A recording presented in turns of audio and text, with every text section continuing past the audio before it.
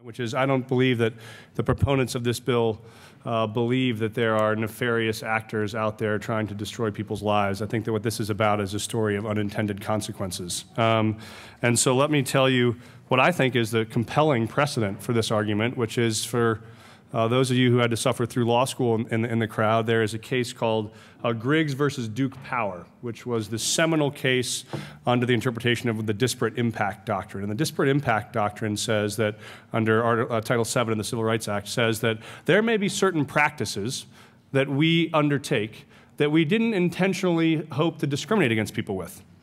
But those practices, by their nature, have a disparate impact, a dramatically disparate impact on certain populations.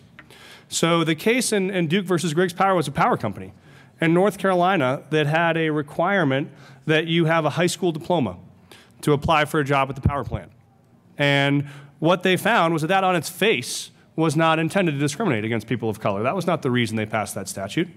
But what they found was that it disproportionately ruled out candidates of color who were applying to the tune of 22%. 22% more African Americans were disqualified for these positions based on that test than were white applicants.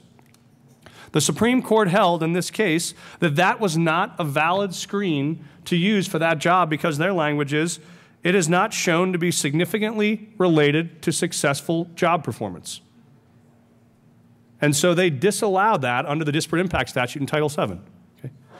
In this situation, you have the discrepancy between African American candidates who are likely to have low credit scores and white candidates is not 22% like Duke versus Griggs Power held, it's 21%. It is literally 1 percentage difference from the seminal Supreme Court finding on disparate impact that has as the requirement a high school diploma. And here we're not saying anything so substantive as a high school diploma. We're talking about a credit score, which actually has no direct link to your ability to read, write, do math, or turn on a power grid. Right?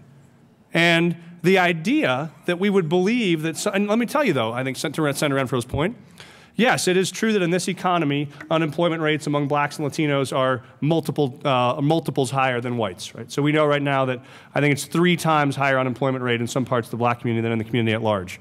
You know who else is disproportionately out of work right now? Folks with only a high school diploma, or folks with only some high school diploma. So this is not just about race, this is about class. This is about anybody who didn't have the luxury of making it through getting a college degree or getting a law degree is now at much greater risk for being unemployed right now, is at much greater risk for trying to apply for a job to get back out of unemployment. And the great irony is the harder they work at it, the more jobs they apply for, the more times their credit gets run, the more their credit score drops. So what you have is actually a direct disincentive for anybody to go out and keep doing what they're trying to do, which is reapply every day for another job that runs their credit score 1 point lower for the next application. So I don't think there's any ill will on the part of the great employers of the state. I think what you have is a situation where there is a disparate impact from this practice that is disproportionately injuring people of color and people with less formal education. And those are the people who right now are hit hardest in this economy. So if we're going to do something in this chamber to make sure that the least of us have a chance to get back up on their feet right now, I think we ought to at least not take their legs out from under them while they're trying to stand up. I'd ask for a yes vote on this.